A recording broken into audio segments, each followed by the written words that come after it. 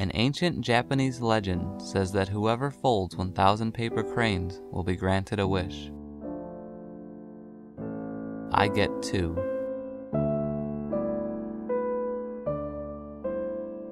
Sadako Sasaki was a child victim of the atomic bombing of Hiroshima. She was confined to a hospital battling leukemia at the age of 12. Most of her time was spent folding paper cranes. After a while, Sadako did finally complete more than 1,000 paper cranes to fulfill the legend. But unfortunately, her wish to be well again was never granted.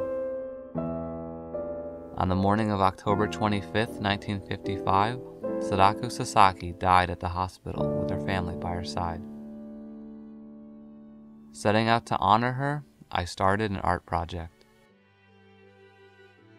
Over the course of 5 years, I invested over 70 hours into folding 2,000 cranes of varying shades of gray.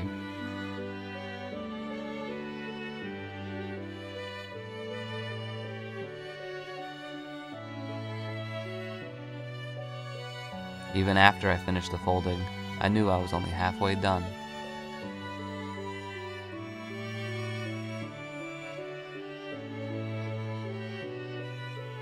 To display the cranes, I attached them to a board one at a time, paying careful attention to their order.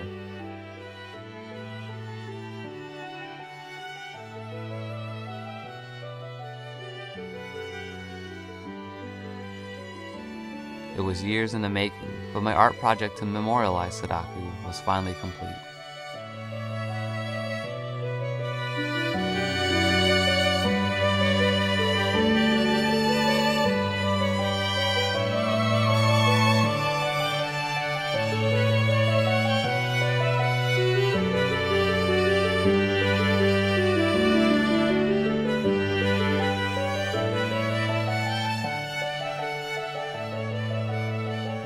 After building a custom frame, there was only one thing left to do: make my 2 wishes.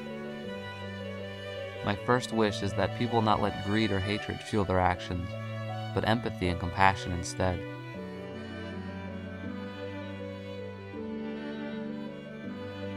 My second wish would be to have this piece hanging in Hiroshima, where I hope to inspire others.